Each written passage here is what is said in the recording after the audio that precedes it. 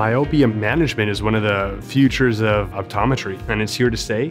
It's going to grow and grow and grow, and that's why I think it's so great that CooperVision throws events like this to educate this next generation, to really help empower them to lead the charge when it comes to this myopia management.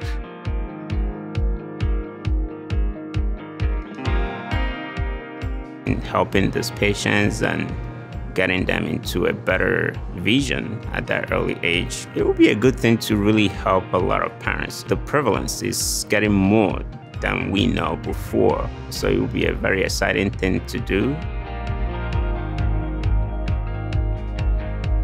For me, number one takeaway is prevention. Knowing that the benefit outweighs the risk is key. Getting children and parents in early, taking their eye exam and starting treatment early was a big takeaway for me.